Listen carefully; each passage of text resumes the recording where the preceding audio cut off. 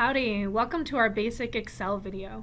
If you don't use Excel frequently, then this video will help you get more comfortable. Some of you may use Excel spreadsheets prepared by other people, but you don't create your own. In this video, I'll walk you through how to enter a formula in Excel, how to cell reference, and some of the basic rules to navigate Excel. In the next basic Excel video, we'll look at the difference between absolute and relative references.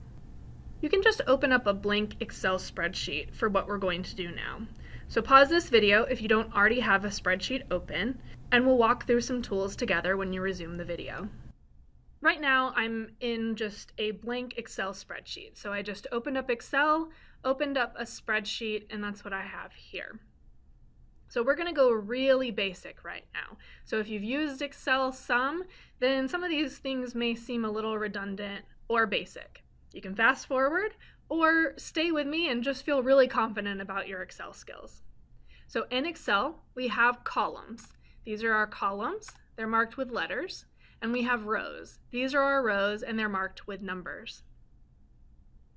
We refer to each cell, so this right here that I have outlined is a cell, by the column and row intersecting at that cell. So this cell right here is A1. Over here, I'm in H5. It is important to understand cell references because we want to hard code as little as possible in Excel. Hard coding means typing a number in Excel. So if I were to type in the number 10, I've hard coded the number 10 in cell A1. The number 10 is not dynamic. It will not change if I change something else in the spreadsheet. In most spreadsheets, we do need some numbers that are hard coded. These will be our variables, which we'll use to create a formula. Let's go through an example. I'm going to delete out this 10.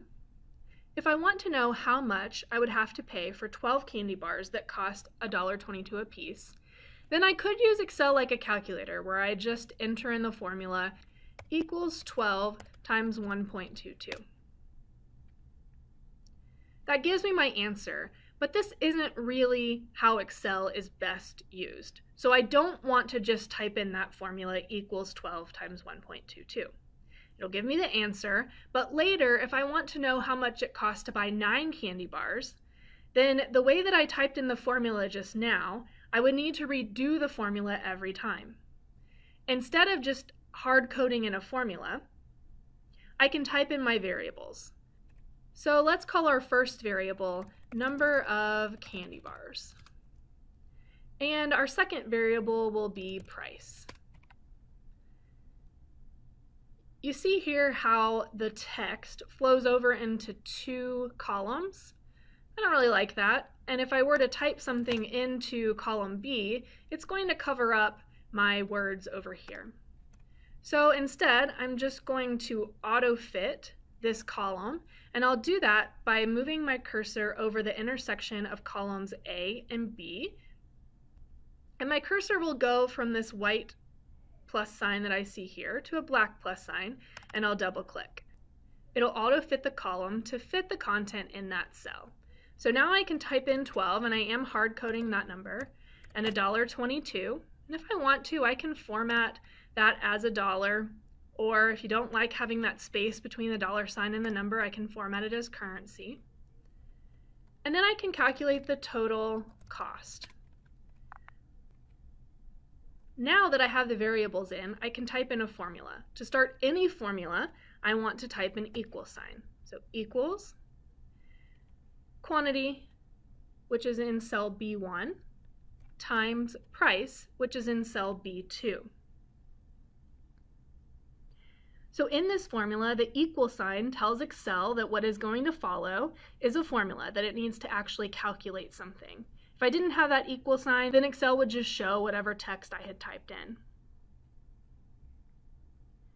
After the equal sign, I can cell reference by just clicking on the 12 or using my up arrow to go to that cell.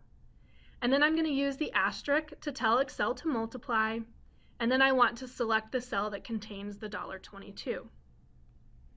And we'll hit enter. And that gives us our answer. There's a few helpful things to note here.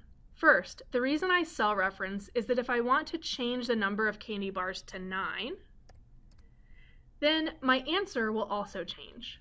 When I typed the number into the formula, if I wanted to change the number to 9 candy bars, I had to go into the formula to do that. It's also really hard to see what variables I'm using. If I actually were to have just typed that into the formula instead of cell referencing, it would have been hard to see what variables I was using in Excel. Here I can see the variables really clearly, and I can change them to any number to calculate a new scenario. Another helpful hint is that I can see which cells I selected because Excel highlights them in different colors. The colors match the color of the cell reference included in the formula. I can show that highlighting or that coloring by selecting the cell and hitting F2, at least on most computers. For some computers, the shortcut is going to be different. By double-clicking or by selecting the formula bar at the top of Excel. So again, if I go on cell, in this case, cell B3, and select F2, it should reveal the formula and show the colors that are being used. Another option is to double-click, and that will bring me inside of the formula. And then a third option is to click in the toolbar. In that case, the colors show up here in the formula bar rather than in the formula in the cell. Either way works, whatever you're most comfortable with.